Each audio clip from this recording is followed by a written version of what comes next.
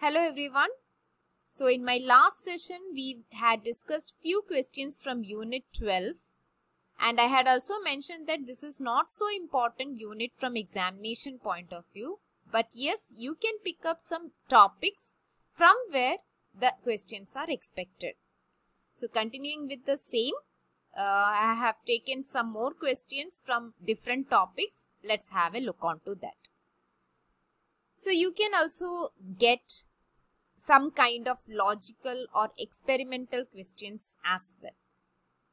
A pharmacy student designed a drug to specifically target the receptors for retinoic acid in order to prevent stem cell differentiation.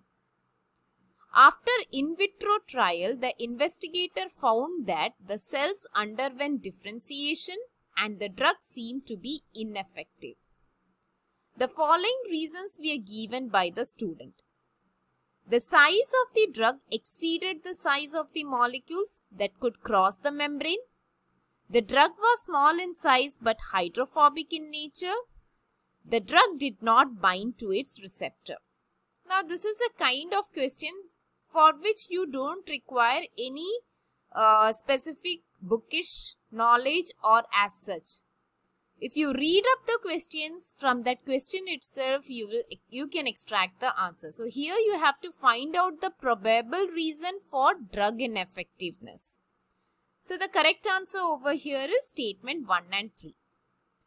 Of course, the size of the drug might have exceeded the size of the molecules that could cross the membrane, and this has happened because your drug did not bind to its receptor properly. So these two statements are quite related to each other. So based on an understanding, a basic understanding, one can easily click on to the answer. Okay. Next, let's have a look into another question. Gene therapy is a promising tool for addressing several diseases in humans. With respect to the above, which one of the following statement is false? Gene therapy involves the direct genetic modification of the cells or model to achieve a therapeutical goal. Current gene therapy is directed at modifying somatic cells. The only successful gene therapies are those in which cells are removed from a patient, genetically modified and reintroduced into the patients. Recessively inherited disorders are good targets for gene therapy. Now, have an attention to what the question they are asking. Here, they are not asking you about the correct statement. Here, they are asking about the incorrect statement. So, the incorrect statement over here is the only successful gene therapies are those in which cells are removed from a patient, genetically modified and reintroduced into the patient. So, what is gene therapy? Gene therapy is all about replacing a damaged gene with a healthy one. So, basically used for curing diseases. So, if you see, we have two types of gene therapy based upon the type of cells. Somatic cell gene therapy, germline gene therapy. Somatic cell gene therapy, as the name indicates, therapeutic genes will be transferred into the somatic cells. And in germline gene therapy, the therapeutic genes will be transferred to the germ cells. Somatic cells examples include bone marrow cells, blood cells, skin cells, etc. And germline gene therapy, the germ cells, of course, we have only two, that is eggs and sperms. Since it is a somatic cell gene therapy, it won't be inherited to later generations. Since the therapeutic genes are transferred to the gametic cells, yes, they are heritable and passed on to later generations. At present, all the researchers are directed to correct the defects in somatic cells. For safety, ethical and technical reasons, yes, germline gene therapy is being attempted at present. So these are the two types of gene therapy based upon the type of cells into which the therapeutic genes are transferred. Next, we have approaches in gene therapy. So we have two approaches. One, we call it as a direct gene delivery, that is known as in vivo gene therapy. And the other one is ex vivo gene therapy, which is otherwise known as cell-based gene delivery. So in vivo gene therapy or direct gene delivery, as the name indicates, the therapeutic genes are directly delivered to the target organ.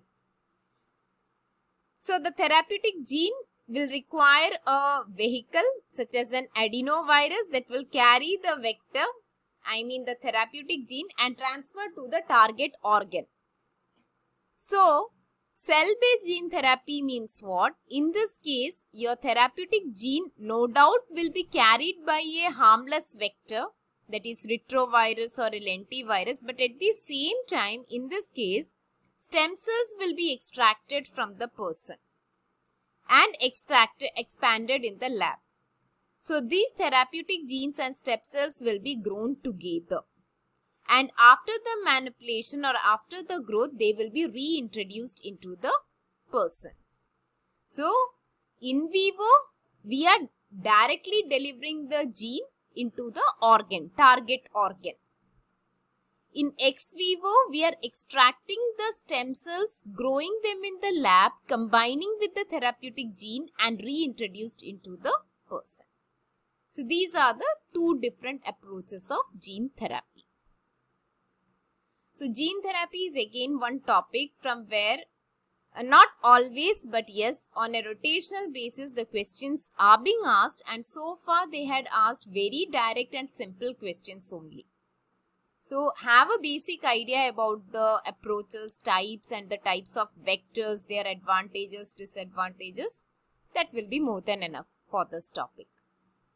Next. Following genes have been genetically engineered to develop herbicide resistance in plants.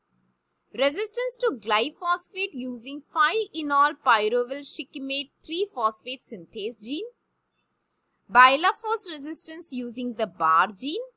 Sulfonyl urea resistance using the acetolactate synthase gene. Atrazine resistance using the glutathione S-transferase gene. So, in which of the above two cases, the mechanism is based upon the abolition of herbicide binding to the enzyme? So, what is the correct answer over here? It is statement A and C. That means your EPSPS and the sulfonyl urea resistance. These are the two correct statements. Now, in order to get answer for this kind of questions, you need to be clear with this table. The selectable marker genes can be that are commonly used for gene transfer experiments are broadly categorized into antibiotic resistance genes, anti-metabolite markers, herbicide resistance gene. So here abbreviation is also given, the source of gene from where that gene has been extracted, and what is the substrate that is being used for selection. Everything is given. For example, neomycin phosphotransferase 2, that is NP2, NPT2, obtained from E. coli, and the substrate that was used for selection was kanamycin and genticin. Similarly, NPT3, obtained from Streptococcus faecalis, the same substrate. Hygromycin phosphotransferase, that is another important gene, HPT, obtained from E. coli. Substrate used will be hygromycin only.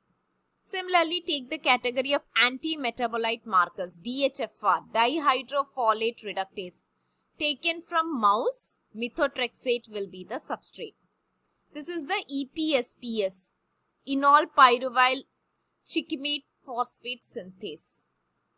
Then we have acetolactate synthase, glyphosate oxidoreductase, bromoxynil nitrulase. All these comes under herbicide resistance.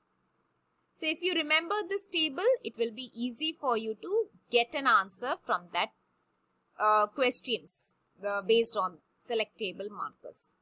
Then apart from that, you also expect questions in Unit 12. You can also expect match the following questions specifically regarding the ecosystem, that is the natural biosphere reserves, wildlife sanctuaries, tiger reserves and all. Again, that is the part of unit 9. So from either of this part you can take up for preparation, because basically they are tables to be remembered. Okay. So that's it from unit 12 from my side, and I hope so you have understood which topics you should focus on while preparing for the CSIR NET exam and how the questions are coming. So see you again in another session. Thank you so much.